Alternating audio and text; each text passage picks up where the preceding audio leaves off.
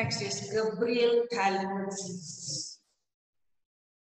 Sorry, Hofmann's Gabriel Hofmann's bromamide reaction. Bromamide. Gabriel Talbot synthesis we have already done. NH, NK, NR, RH2. For Hofmann's bromamide reaction, we have to start with an amide, RC2H. Aryl or alkyl plus in presence of bromine and alkali. NaOH, bromine and alkali. That is, you will be getting this migration of this R to this nitrogen. That means you will be getting an RNH plus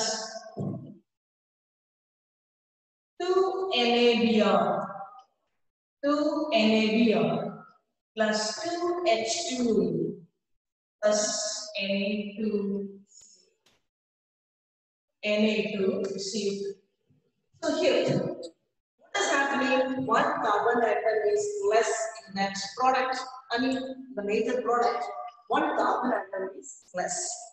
So we can call it as a step-down reaction. So Hofmann's bromamide degradation means step down. One carbon atom is less. Degradation reaction.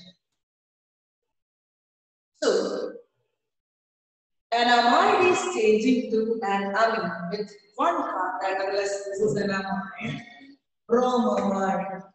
This is an amide and this is an amine.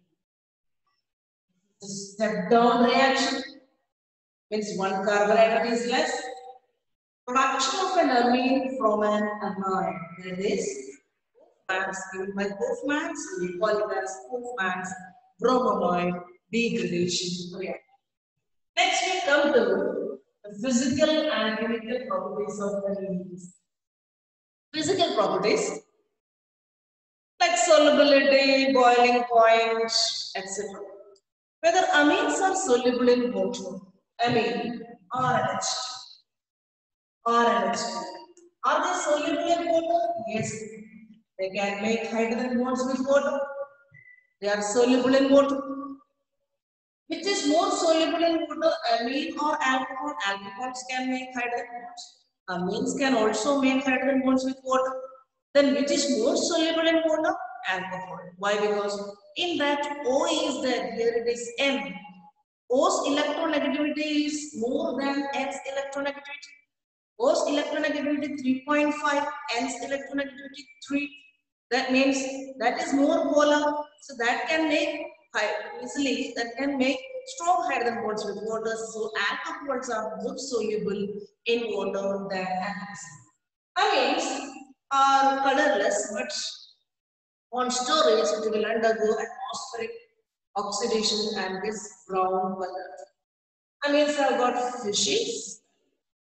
The amines are present in fishes. So amines have got fishy smell. The smell of fish is due to different amines. Amine. So what about the boiling point? Boiling points of amines. Primary amines, secondary amines, tertiary amines. Which has got more boiling points?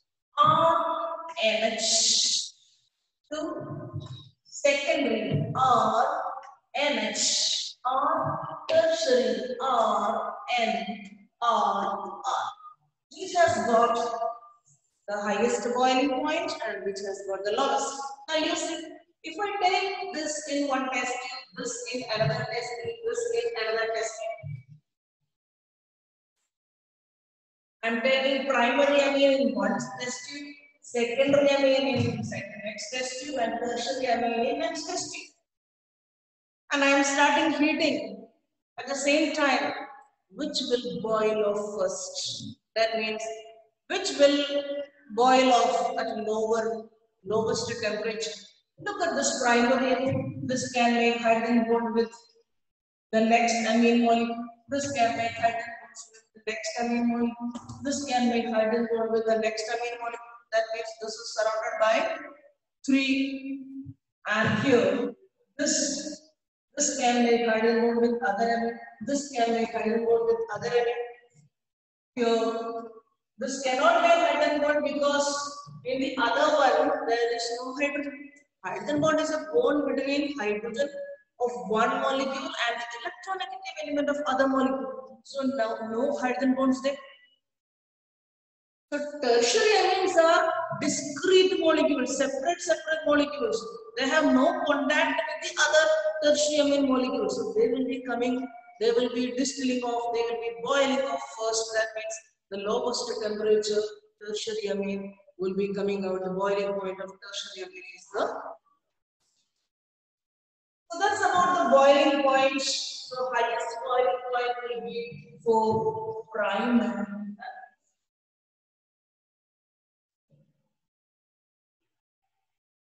Next, chemical properties. First one is basic character. Which amine is more basic? Which amine primary, secondary or tertiary? Which amine is more basic? Again, I am writing primary amine, that is NH2 or NHR or NR, primary, secondary and tertiary. Every nitrogen is carrying their own pair of electrons. Which is basic? Nitrogen can donate this pair of electrons.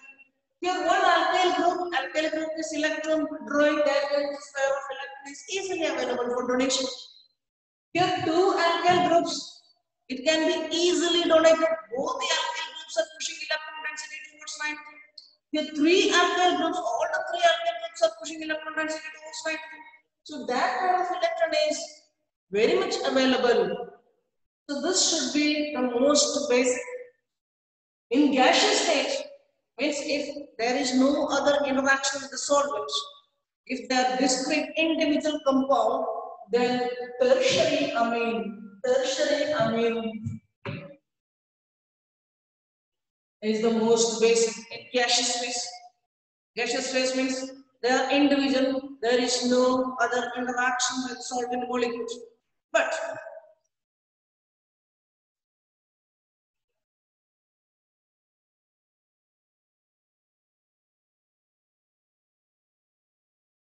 there is no other interaction between the solvent molecules. In gaseous phase means you consider only tertiary, you consider only secondary, you consider only primary. But all the reactions cannot be done in gaseous phase. Gaseous phase, very less number of reactions. Mainly the reactions are carried out in aqueous phase or with the solvents. So I am going to talk about in aqueous phase. In gaseous phase, if the question is there in gaseous phase, then you have to know that tertiary is the maximum, then secondary, then primary. Now, if it is not printed anything, then you have to go for aqueous phase only or liquid phase. Then you print aqueous phase or liquid phase. If it is mentioned, then if they are mentioning gaseous phase, then only you go for gaseous phase. Otherwise, you go for liquid phase, that is aqueous phase. If they are not mentioning anything, aqueous phase only. Aqueous phase is same as liquid phase. So now, what is the case in the case? What is the state in the case of aqueous phase? In aqueous phase also, this electron donating inductive effects are there. In aqueous phase, this effect is already there. Plus interaction with the solvent. Interaction with the water. Interaction with water means this will be making more hydrogen bonds with water. The more solvated, the more basic it is. The more solvated, the more basic it is. So if you consider only inductive effect, only plus I effect, all are electron donating inductive effects. If you consider only inductive effect, tertiary has got a maximum, that is more basic. But in aqueous phase, not only this, there is interaction through hydrogen bonding, interaction with the solvent molecules through hydrogen bonding. So this means maximum hydrogen bonding means this is solvated very much, more solvation, more basic act. So considering solvation, considering solvation through hydrogen bonding, then primary has got the highest. Primary is the most basic. So in one case, through inductive effect, tertiary is most basic. It's confusing. When you consider solvation through hydrogen bonding, this is getting more solvated. That is primary. So primary, most solvated, the most basic. So primary will be the most basic when you consider solvation. So there is an interplay of these two effects. That is inductive effect, solvation effect. And when you consider hydrogen bonding, here there is less steric hindrance to hydrogen bonding. That means this is more solvated very much. When you consider the steric hindrance towards hydrogen bonding, here is the less steric hindrance towards hydrogen bonding. So primary, in aqueous phase, primary is the most basic. So there is an interplay of inductive effect, solvation effect, and less steric hindrance through hydrogen bonding. When you consider all these things, secondary has got advantage. So in aqueous phase, secondary is more basic. So the after effects of all these effects, secondary will get advantage, followed by primary or tertiary. That depends upon the connections to that nitrogen, to that amine group. If C2H5 is connected, suppose I am taking ethyl groups connected to it, instead of this R is ethyl group.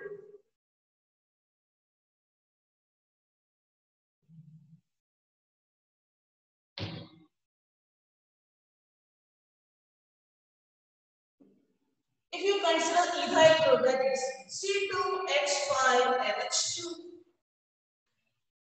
C2H5 twice NH,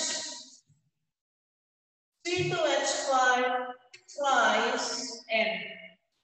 In aqueous phase, which is the most basic secondary is the most basic.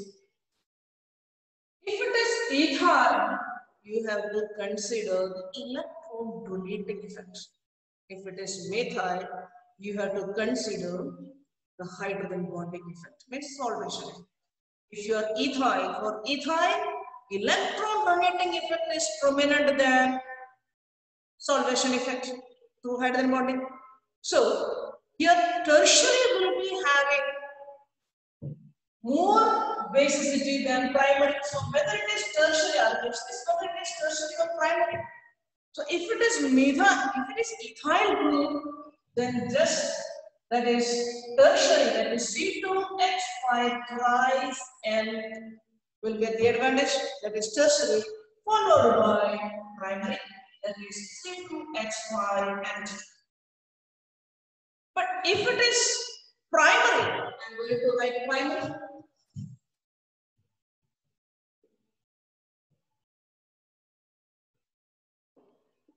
It is primary, that is CH3 NH2, CH3 twice NH, CH3 thrice N. Again, in aqueous phase or in liquid phase, secondary is the best. Now you have to consider solvation effect. C2H5 is more electron donating than CH3. So that electron donating effect is not at all applicable here. Here you have to see the solution. Which is more solvated? Primary is more solvated. So here you have to give importance to solvation effect.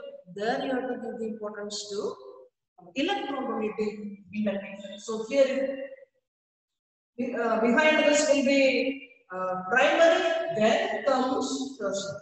So depends upon the group, you have to learn only this methyl and ethyl connections. Combine you will not be getting, combine you will be getting with aromatic. So in the case of methyl, then primary should be given importance to start the secondary. If it is ethyl, tertiary should be given more importance just after secondary. Anyway, in aqueous phase, secondary is getting the advantage. That means secondary will be more basic. Secondary will be more basic means how can we explain this? This explanation is difficult. That means it is difficult to explain the basic character of secondary. How secondary is having. So we use the word subtle. Difficult, subtle. It is difficult to explain.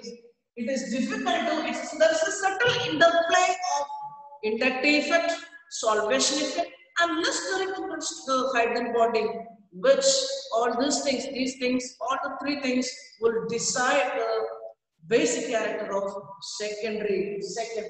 Now coming to, so this word we are using that means which cannot be explained. In the case of secondary, by using secondary you cannot explain, but taking primary and tertiary you are explaining this. Using primary and secondary you are giving the explanation for secondary. So there is a subtle interplay which is difficult to be explained. So there is a subtle interplay of inductive effect, solvation effect, and less direct hindrance to the hydrogen bonding, which decide the basic character of alkanamides. Now coming to the aryl connection. When it comes to aryl connection, how the basis is used? That is aniline. Aniline and methyl. CH3 NH. Is that lone pair of electron on nitrogen is readily available for donation? In the case of this is an electron donating inductive effect, methyl group shows. That means that is very much available. What about this? This electron pair is taken towards the ring. You get 5 resonance structures here. Aryl amines are less basic than alkyl amines. Alkyl groups show inductive effect. Aryl group C6H5, see, this fibrous carbon. This aryl group C6H5 is pulling the electron density towards it. So that electron pair is not available for donation. That means aryl amines are less basic than alkyl amines. So in comparison, you have to compare this group and that group. Suppose the question is coming. Aniline is having less basic character, or pKb value of aniline is quite high. You know that as pKb value increases, basicity decreases. pKb value, there is an inverse relationship. Kb, direct relationship. Basicity and Kb, direct relationship. Basicity and pKb, inverse relationship. So we'll be talking about pKb or pKa because that is having handy small values. So pKb value of aniline is quite high means aniline is less basic. If pKb value increases, basic character decreases. So basic character of aniline is less. Why? Because we know that C6H5 is electron withdrawing here. A pair of electron will be pulled towards the ring. So pKb value of aniline is quite high, means aniline doesn't want to lose that pair of electron. Suppose it has lost that pair of electron. For example, as a constant base, it is accepting 1H plus. That pair of electron is given to 1H plus. Means after the work, what is the species form? See, 1H plus is taken, and here NH3 plus. After the work, that is a species form. That is called aniline ion. Aniline. This is aniline. Whether this aniline will change to aniline ion or it wants to be in the aniline format only, that is the question. If anilinium ion is more stable, then aniline will change to anilinium ion. If the form species is less stable, then aniline will not change to anilinium ion. Will it change or will it not? Will it not change? That is the question. Will it change or not? If it changes, that means aniline ion is more stable. If it is not changing, that means aniline is more stable. Why we are telling aniline will not change to anilinium ion. Aniline is less basic. We said aniline is less basic and we are going to support it. Aniline has got 5 resonance structures, but anilinium ion has got only 2 resonance structures. Why? This is NH3 plus. NH3 plus. And the next is this, you shift the double bonds. That's all. Only 2 resonance structures, just shift the double bonds. But here you have 5 resonance structures. More the number of resonance structures, more stability it has got. So aniline is more stable than anilinium ion. That means aniline wants to be stay in this format only. It will not change to anilinium ion. So aniline is less basic, or we can say the pKb value of aniline is 1. That's about the basic character. Next, we are moving to the chemical properties.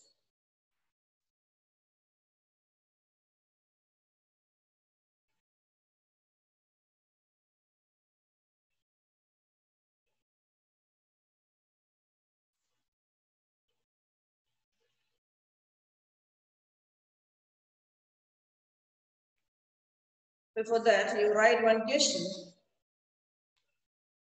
Arrange the following in the decreasing order of basic structure. Arrange the following. Arrange the following.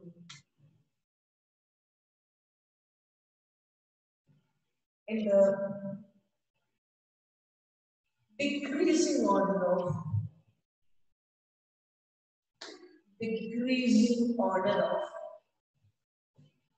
basic character.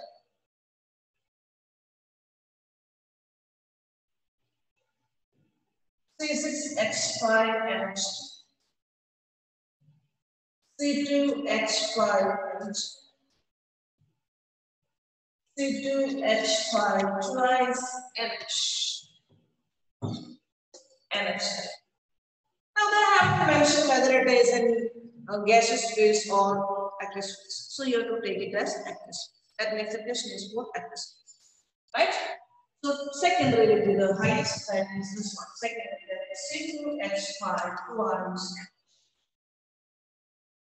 Behind that is, of course, C2H5NH2. Behind that is NH3 because here there is an electron donating ethyl group. Here again that is NH3 and here it is electron withdrawing group C6H5NH2.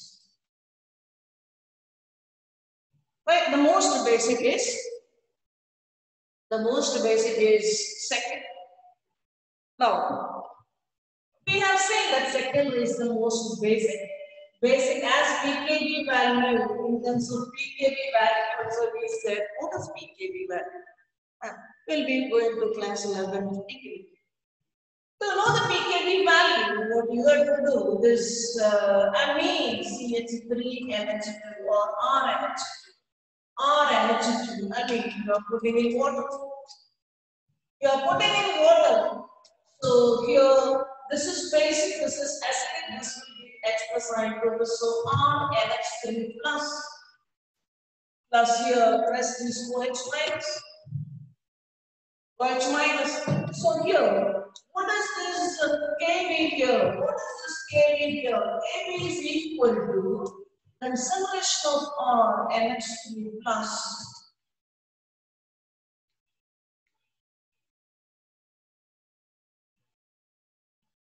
Kb. Negative logarithm of Kb is pKb. pKb is equal to negative logarithm of Kb, which will be a number, a small number.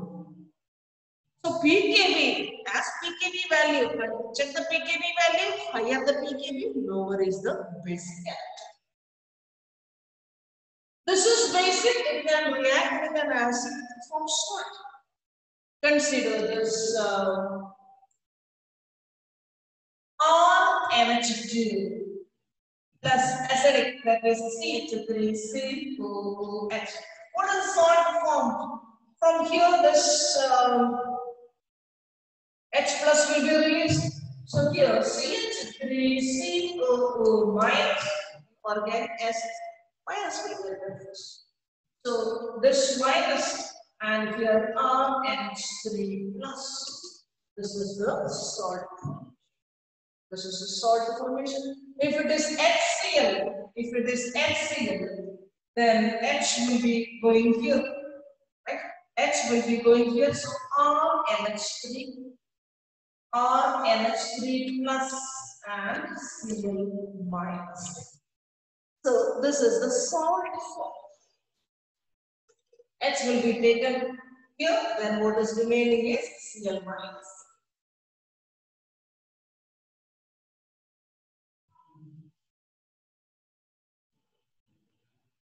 Next we are going to the chemical properties. For chemical properties, amines. Okay, chemical properties. First was basicity. Second is alkylation. Alkylation is same as that of ammonolysis, what we have seen from the second step. That is CH3NH2. CH3NH2. You are going to alkylate, that is CH3Cl. What is happening?